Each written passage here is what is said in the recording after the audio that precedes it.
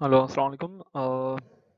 In the last class, we have discussed about the few configurations of the cycle, and we have left two numericals, which we are going to discuss in this class. Okay. So the problem statement says, determine the specific work output, specific fuel consumption, and the cycle efficiency for the heat exchange cycle, which is shown here, having the following specifications. The compressor pressure ratio is 4. Turbine inlet temperature is 1100 Kelvin. Isentropic efficiency of the compressor is 0.85. Similarly, the isentropic efficiency of the turbine is 0.87. Mechanical transmission efficiency is 0.99. Combustion efficiency is 0.98. Heat exchanger effectiveness is 0.80. And in the last, we are given some pressure losses. So at the combustor chamber, the delta PB is given as 2% compressor delivery pressure. Okay, so the combustion in the combustion chamber, the pressure losses are assumed to be 2% of the compressor delivery pressure, and at the heat exchanger air side, these are given as 3% compressor delivery pressure, and at the heat exchanger gas side, the pressure is zero. The pressure loss is 0.04 bar. Okay, and the ambient conditions are 1 bar and 288 Kelvin. So first of all, in this cycle, we know that the air after compressor goes to the heat exchanger, thereby increasing the thermal efficiency, because some quantity of the fuel that has to be burned in order to increase the temperature from 2 to 3 has now decreased because of the preheating in the heat exchanger. Okay, and finally, the expansion is done in the turbine, which is going to drive the compressor, and the rest of the expansion in the turbine is used to produce the net work output. Okay, so first of all, we will try to solve this numerical by using starting from our calculations from the compressor side. So from the compressor, as you know, since the air that is coming into the compressor is at the ambient, so we can calculate T02 minus TA, that is the difference of the temperature of the air before and after the compressor.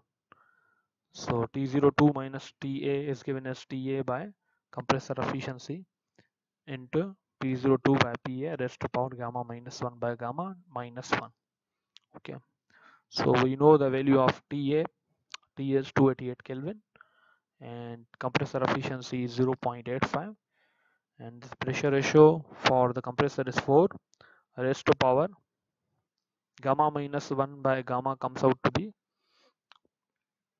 1 over 3.5. Okay, minus 1. So this delta T, T02 minus TA comes out to be roughly around 165 Kelvin. So this shows that 165 Kelvin is the increase in the temperature of the air when the air comes out from the compressor. Okay, and the turbine work required to drive the compressor per unit mass flow is given as, so this is the mechanical efficiency, this is the turbine work output. The expansion in the turbine is from state 3 to 4. Okay, so we have to account for the mechanical losses in terms of the mechanical efficiency. So turbine work required to drive the compressor per unit mass flow rate would come out to be CPA delta T T02 minus TA divided by the mechanical efficiency will be equivalent to, so this is the specific heat capacity at the air side, so which is 1.005 times 165 divided by 0.99. So this comes out to be 167.2 kilojoule per kg. The pressure of the air that is entering into the turbine P03 will be equal to the pressure of the air that is coming out from the compressor minus the losses in the combustion chamber and the losses that are accounted in the heat exchanger side.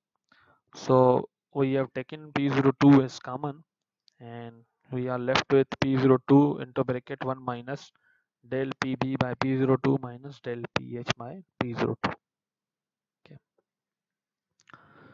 So the air that is coming into the turbine with the pressure, of course there is a pressure drop in the combustion chamber and there is a pressure drop in the heat exchanger. So P03 will be equal to P02 times 1 minus del PB by P02 minus del PHA by P02. So P02 is 4, and this PB, that is the pressure loss in the combustion chamber, is taken as 0.2%, which is 2% of the compressor delivery pressure. Compressor delivery pressure is P02. So this ratio will be equal to 0.02. And the losses, the pressure losses in the heat exchanger are given as 3% of the compressor delivery pressure. So which is 3%, which comes out to be 0.03. So finally the pressure of the air that is entering into the turbine is 3.8 bars. And as far as the pressure of the air that is coming out from the turbine will be equal to the atmospheric pressure plus the pressure losses at the heat exchanger side. So this will become 1.04 bars. And hence we can now take the ratio of P03 by P04, which is 3.654. Okay. Now since gamma is equal to 1.3 for the expanding gases, the temperature equivalent of the total turbine work from this equation is, this is the T03 minus T04. For the turbine, the drop in the temperature is given as turbine efficiency times T03 multiplied by 1 minus 1 over P03 by P04 raised to power gamma minus 1 by gamma. So the turbine isentropic efficiency is 0.87, and T03 maximum cycle temperature is 1100 Kelvin, and P03 by P04 is 3.65, and gamma minus 1 by gamma is 1 by 4. Okay. So this T03 minus T04 is roughly around 265 Kelvin. Okay. Now the turbine work per unit mass flow rate is CPG. CPG because the gases are going to enter into the turbine side. So instead of CPA, we are using here CPG, which is 1.148. Okay. Times T03 minus T04. So the turbine work output per unit mass flow rate is 304 kilojoule per kg. Okay. Now remember that we are going to enter the same mass flow rate into the turbine as well as into the compressor. So the net work output will be the difference of these two. So we have to subtract these two quantities to get the total specific work output, okay, which is 137 kilojoule per kg. So it shows that for a 100 kilowatt power plant, roughly around mass flow rate of 7.3 kg per second would be required. So the next step is to calculate the temperature of the air, which is T05. Okay. Now this temperature T05 can be computed from the heat exchanger effectiveness, which shows the effectiveness is equal to the actual heat transfer divided by the maximum possible heat transfer. Actual heat transfer is T05 minus T02, and the maximum possible heat transfer is MCP T04 minus T02. MCP are cancelled out, so we have written the terms in terms of the temperature difference only. So heat exchanger effectiveness is 0.80, which is equal to T05 minus T02 divided by T04 minus T02. Okay. So T02 is equal to 164.7 plus 288. So we have computed T02 minus TA. From there you can put the value of TA and you can find out the value of T02, which will come out to be roughly around 450. And T04 is equal to T03 minus T04. From there we can find out the value of T04 because the maximum cycle temperature is 1100, which is T03. So you can find out the value of T04, which is 835. So we know T02, we know T04, so you can find out the value of T05, and the heat exchanger effectiveness is 80%. So here you are, the value of T05 is 758 Kelvin. Okay. Now the raise of the temperature in the combustion chamber, okay, from the combustion chamber inlet temperature is 759 and the combustion temperature raise is 1100 minus 759, which is 341 Kelvin. So a quantity of the heat is supplied in the combustion chamber in order to increase the temperature of the air from up to in order to increase the temperature of the air up to roughly around 340 Kelvin. Okay, so in order to increase that much amount of the temperature, a theoretical fuel air ratio is required, which is 0.0094. Okay, so the actual fuel air ratio will be computed as the ratio of theoretical fuel ratio divided by the combustion efficiency. Okay, so the combustion efficiency is 0.98 and the theoretical fuel air ratio is 0.0094. So the actual fuel air ratio will be 0.0096. Okay, theoretically of course it is less, and in actual it has to be somewhat a higher figure. So the specific fuel consumption is therefore actual fuel air ratio divided by the net work output or the specific work output. So the specific work output is roughly around 137 Kelvin and the actual fuel air ratio is 0.0096. So in order to express in terms of kilowatt hour, we have multiplied it with the 3600. So specific fuel consumption comes out to be 0.253 kilojoule per kilowatt hour. The cycle efficiency can be given as the 3600 divided by specific fuel consumption times Q net 253. So thermal efficiency will come out to be 33%. Now we are going to deal with the next numerical, and the numerical statement says determine the specific work output, specific fuel consumption, and the cycle efficiency for a simple gas turbine with a free power turbine as shown in figure. So this is a power turbine. So this high pressure turbine is going to drive the low pressure turbine is going to produce the net work output. So for the given specifications, so we are given the compressor pressure ratio, which is 12, turbine inlet temperature is 1350 Kelvin, isentropic efficiency of compressor is 0.86, turbine isentropic efficiency is 0.89, mechanical efficiency of the E-shaft is 0.99, combustion efficiency is 0.99, combustion pressure loss is 6% of the compressor delivery pressure. Okay, and the exhaust pressure loss is 0.03 bar. Okay. And ambient pressure is 1 bar and the temperature are 288 Kelvin. So while solving the numerical, first of all we will find the T02 minus T01, and then we can find out the value of T04 minus T03, and similarly in the previous numerical we have find out the value of the pressure, which is P03, and we have to subtract the losses, pressure losses in the combustion chamber, and then we will be able to find out the value of the P03 and the power output which is produced by this high pressure turbine is equivalent to drive the compressor. Okay, and the power which is produced by this power turbine, which is low pressure turbine, is going to drive the generator. So a specific work output is only produced by this turbine. We can write out T02 minus T01 is T01 divided by compressor efficiency into pressure ratio raised to power gamma minus 1 by gamma minus 1.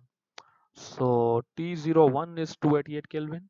Compressor efficiency, isentropic efficiency of the compressor is 0.86 and pressure ratio is 12, and gamma minus 1 by gamma will come out to be 1 divided by 3.5 minus 1. So T02 minus T01 will come out to be 346.3 Kelvin. Okay. And similarly the turbine work output that is used to drive the compressor per unit mass flow rate is CPA times T02 minus T01 divided by the mechanical efficiency. So CPA is 1.005 kilojoule per kg into Kelvin, and T02 minus T01 is 346 divided by the mechanical efficiency is 0.99. So this WTC will be equivalent to 350 kg per kilojoule per kg. Then you can find out the value of P03. So remember, this is P03, not P02. P03 is P02 into 1 minus the pressure losses in the compressor, the pressure losses in the combustion chamber, which are 6% of the compressor delivery pressure, which is P02. So delta PB divided by P02 is 6%, which is 0.06. So P03 is equivalent to 12 into 1 minus 0.06. So P03 will come out to be 11.28 bars.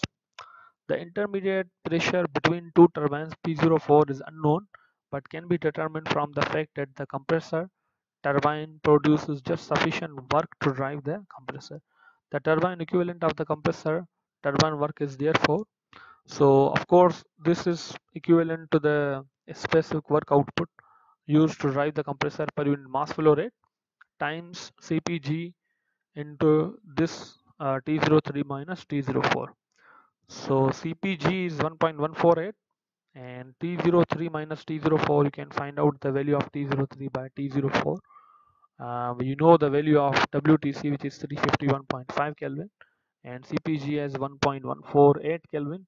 So you can compute the value of this difference. The temperature drop in the turbine T03 minus T04 is 306.2 Kelvin.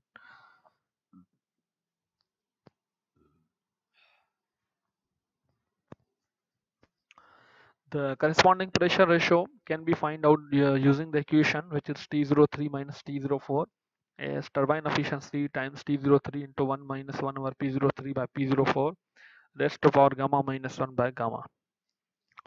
So T03 by T04 is 306.2, turbine efficiency is 0.89, maximum cycle temperature is 1350 Kelvin into 1 minus 1 over pressure ratio raised to power gamma minus 1 by gamma is 1 by 4.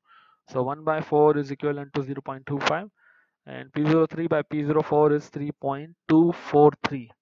Okay, so you know the value of P03, you can find out the value of P04. And T04 is equivalent to T03 minus 306. Okay, so T04 will come out to be 1043.8 Kelvin.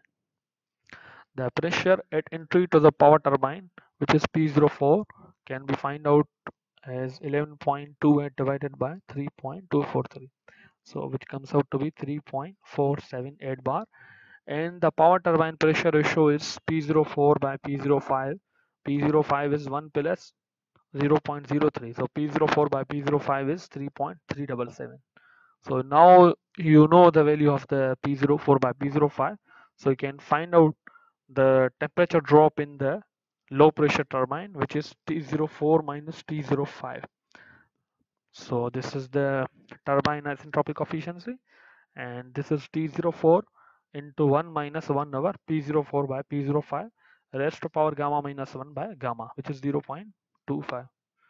So T04 by T05 will come out to be roughly around 245 Kelvin, and the specific work output produced by the power turbine, which is a low pressure turbine per unit mass flow rate, is mechanical efficiency times CPG times temperature drop in the low pressure turbine, which is T04 minus T05. So CPG is 1.148 and T04 minus T05 is 245 Kelvin and mechanical efficiency is 0.99. So this is the specific work output produced by the power turbine. This will come out to be 277 kilojoule per kg, or you can express as kilowatt into second per kg. Okay. Now the compressor delivery temperature is T02 is T01 plus this difference of T02 minus T01, which is 346.3 Kelvin. So this will be equal to T02, which is 634.3 Kelvin, and the combustion temperature raise, the amount of the temperature increase in the combustion chamber is maximum cycle temperature minus T02. Okay, so this will come out to be 715.7 Kelvin. So from the given figure, which is the curve here is shown here. So this figure is going to show you the fuel air ratio against the value of the temperature raised in the combustion chamber. 5700 is somewhere here, and you can find out the value of the fuel air ratio. So this will come out to be 0.0202.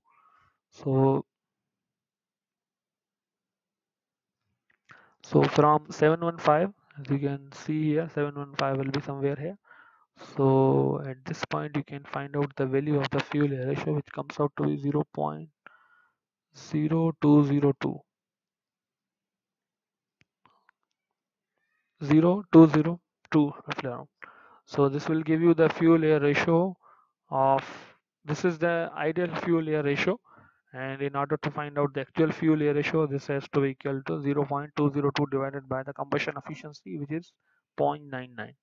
So this will become equal to 0.0204. Okay. Now the SFC, specific fuel consumption, will be equal to the actual fuel air ratio divided by the specific work output produced by the power turbine.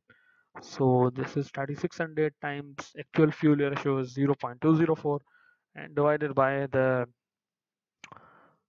278, which is the specific work output produced by the turbine. So specific fuel consumption will come out to be 0.265 kilojoule per kilowatt hour. So it shows in order to produce the power of 1 kilowatt hour, in order to produce an energy of 1 kilowatt hour, the fuel consumption will be 0.265 kg, okay, roughly around 1/4 of kg. Okay, and the thermal efficiency will become equal to 3600 divided by specific fuel consumption times 43100. So the thermal efficiency will become equal to 31.5%. The air intake is designed to provide a turbulence-free supply of air to the first stage compressor of the engine, with the minimum energy loss occurring through the inlet. To enable the compressor to operate satisfactorily, the air must reach the compressor at a uniform pressure, which is distributed evenly across the whole face of the first stage. Thus, the design of the intake duct is vital to the performance of the engine under all air speeds and angles of attack if compressor stall or surge is to be avoided. The simplest form of intake is a single entrance, circular cross-section, pitot type. The air normally flows directly through the intake when it's fitted to wing-mounted engines. But it can form an S-shaped duct when used on engines which are mounted at the bottom of the aircraft fin, for example like the Boeing 727 or the Lockheed TriStar, which is shown here. Crosswind takeoffs can cause the airflow through this type of intake to become unstable. The pitot type of intake maximizes the use of ram effect on the air due to the aircraft forward speed, and suffers only a minimum loss of ram pressure as the aircraft attitude changes. However, the efficiency of the pitot type of engine air intake reduces as the aircraft approaches sonic speed. This is due to the formation of a shock wave at the engine intake lip. The shape of a subsonic intake usually takes the form of a divergent duct. While the aircraft is moving at any appreciable speed, the divergence causes firstly a reduction of the airflow velocity between the lip of the intake and the inlet of the compressor, and secondly, an increase of air pressure at the inlet of the compressor. However, while the engine is running on a stationary aircraft, the pressure at the inlet of the compressor is below ambient pressure. This is because the engine compressor is increasing the velocity of the airflow through the intake. As the aircraft begins to move, the pressure within the inlet starts to rise. The ram pressure recovery point is usually reached at between Mach 0.1 to Mach 0.2. As the aircraft's speed increases even further, the ram effect produced by the speed increase, combined with the shape of the inlet, produces more and more ram compression, which causes an increase in the engine compression ratio. This effect generates more thrust without costing any increase in fuel flow. However, as can be seen from this graph, At these speeds, the thrust recouped from the effect of intake ram pressure does not cause the net thrust level to reach its original zero speed level.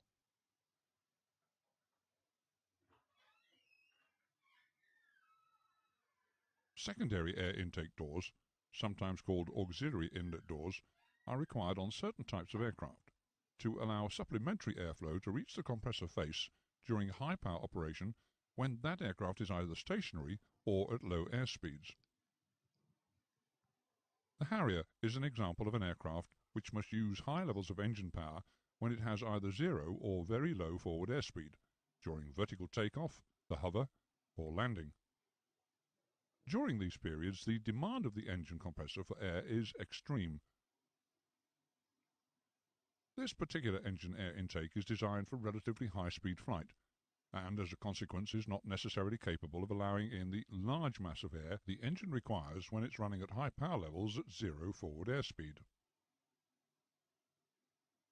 To allow in more air to satisfy the engine demands, up to 16 auxiliary air intake doors have been fitted just behind the lip of the main air intake.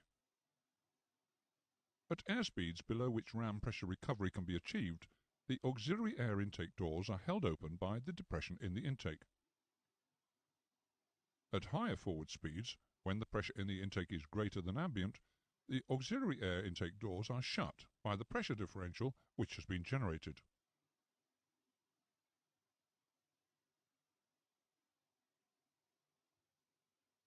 Supersonic aircraft also require a particular type of air intake, which is sometimes called a diffuser, because the engine compressor cannot handle supersonic airflow. Below supersonic speeds, the intake must be able to recover pressure in the same manner as a subsonic intake. But above supersonic speeds, the intake must be capable of reducing the velocity of the airflow below sonic velocity by the formation of shock waves. One important characteristic of a shock wave is that air flowing through it will be slowed. The task of controlling the shock waves that form on or in the air intake, which is fundamental if we're to efficiently reduce the velocity of the airflow, is undertaken by a supersonic diffuser.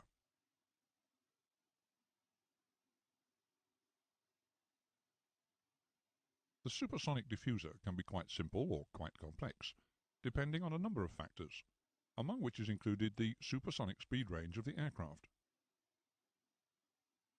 For instance, many jet fighters are not designed for sustained supersonic flight, and can therefore use quite a simple intake diffuser. Some of the earliest types of supersonic aircraft featured a central shock cone, called an inlet cone, which was used to form the shock wave. This form of shock cone can be seen here on the English Electric Lightning.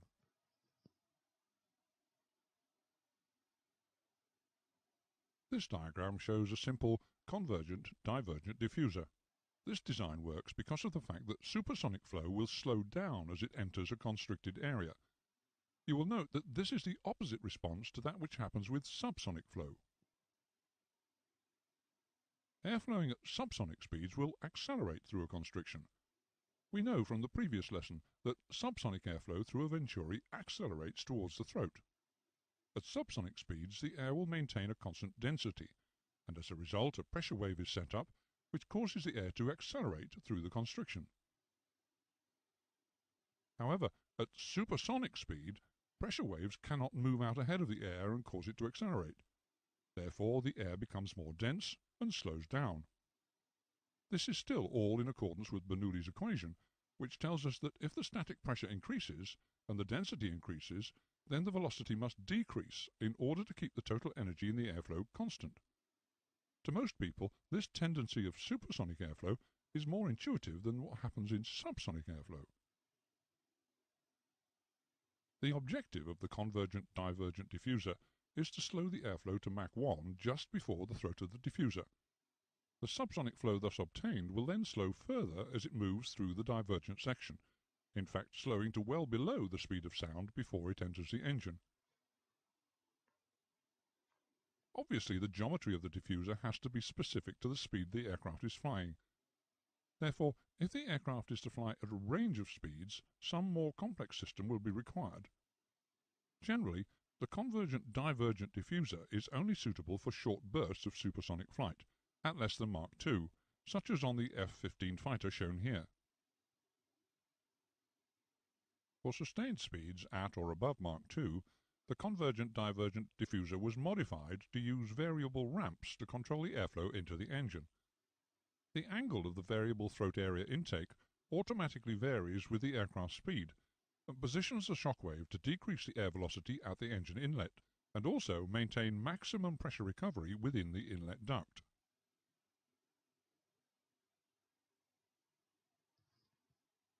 A more elaborate type of diffuser is the center body design.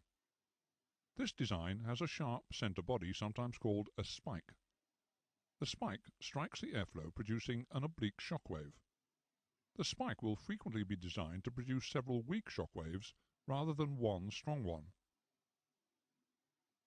The inlet geometry is then such that the air is drawn into the engine inlet at right angles to the shockwave. The resulting flow is subsonic, as happens in the simple convergent-divergent diffuser. It's important that the shockwaves do not enter the inlet, because the high-pressure pulses they would create could damage the engine by causing the rotor blades and stator vanes in the compressor to flex. A divergent chamber then slows the airflow further before it reaches the compressor. The position of the spike in relation to its distance ahead of the inlet must vary with the speed of the aircraft. This is accomplished by making the center body position controllable fore and aft in the inlet. It will be extended as the aircraft flies faster and retracted as it slows down. This design is suited to sustained supersonic flight and was used on the SR-71 Blackbird aircraft.